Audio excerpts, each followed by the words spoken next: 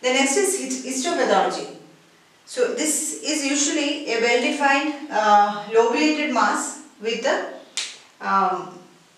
covered with the nasopharyngeal mucosa. It occurs here as a well-defined lobulated mass covered with nasopharyngeal mucosa. The color is red to greyish in color and has got a spongy appearance also. And the mean size is usually 4 centimeters. On an average, usual size is, mean size is 4 centimeter gross. And regarding microscopy, histopathology, okay, microscopy. JNA shows a fibrous stroma with abundant vascular channels. That is why it is a red or greyish in color and profuse bleeding also.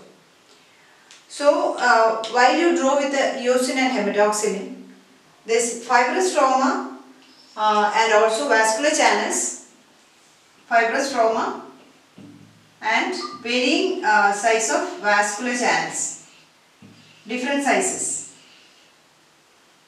This all in pink color, and this nucleus will present as bluish dots, isn't it?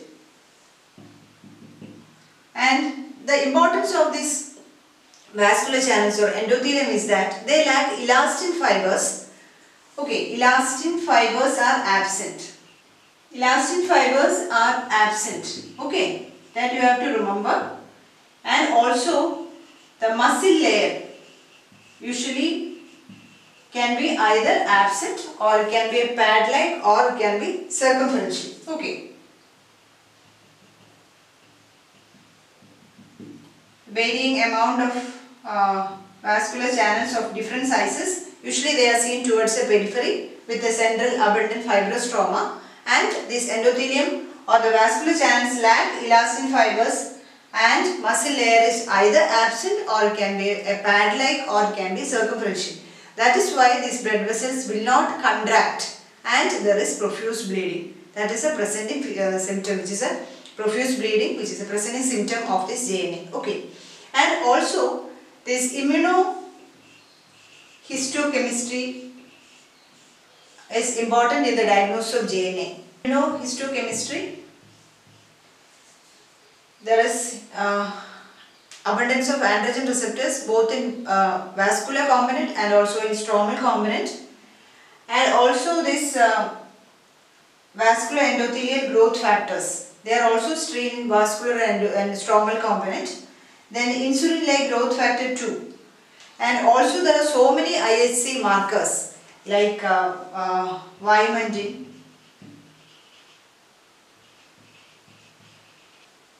beta-catenin, etc. There are around 14 to 15 ISA markers present. If you want, just refer that and study.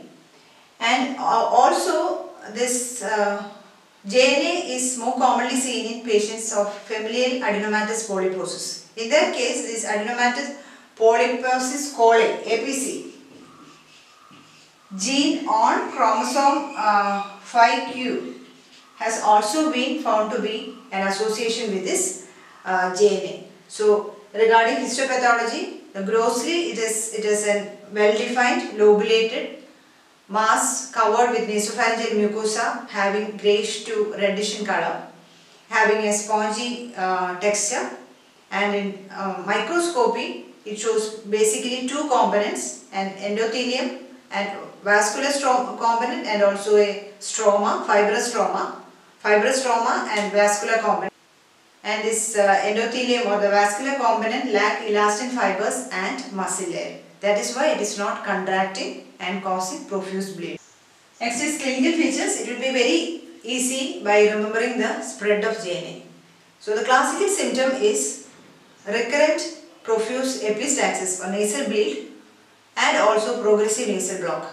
This is a classical symptom of JNA.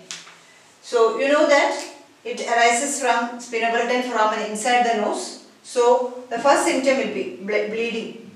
And also I already told in microscopy that it has this vessels has no elastin or muscle layer, so it will not contract.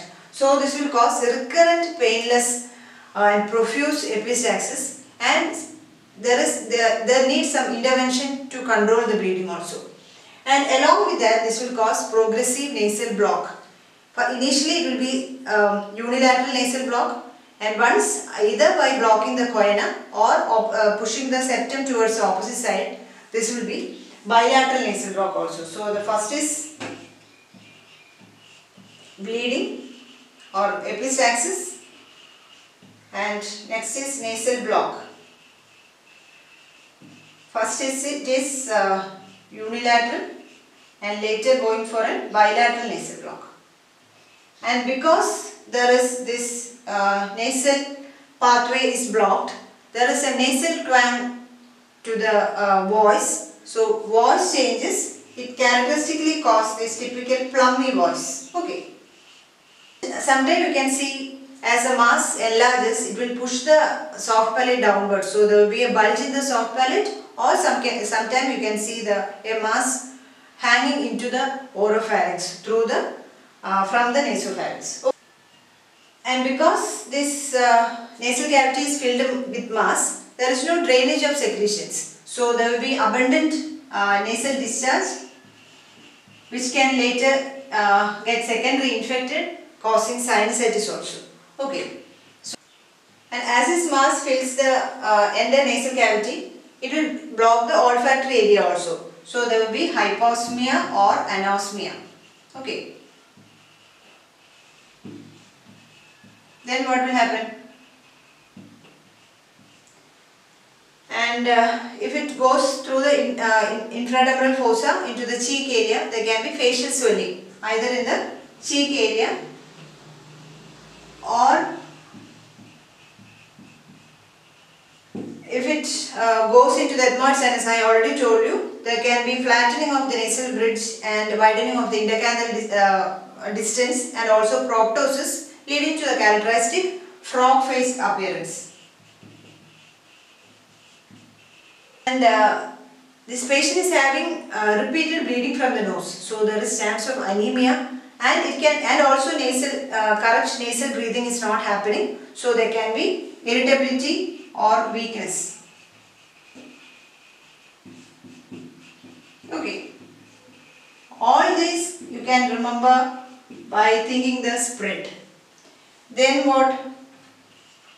Headache can occur. What is the cause of this headache? Either it can be due to this weakness and irritability, or if it involves the intracranial cavity, then also there is chance of headache, or it can be due to the sinusitis, which causes headache to the patient. And now, as I already told, it can either go to the orbit, ocular symptoms. When it goes to the orbit, what will happen? I already told you that it can be either a proptosis, or it can be a loss of vision, or if it involves the extraocular muscles, there will be diplopia also. And then what? If it goes to the nasopharynx, what will happen? Eustachian tube area will be obstructed, leading to recurrent secretory otitis media and conductive hearing loss. So, otological symptoms. Then intracranial. If there is intracranial extension, again it can cause either headache or loss of consciousness or repeated seizures, etc. So, all these are the clinical features of JNA. Now, the investigations.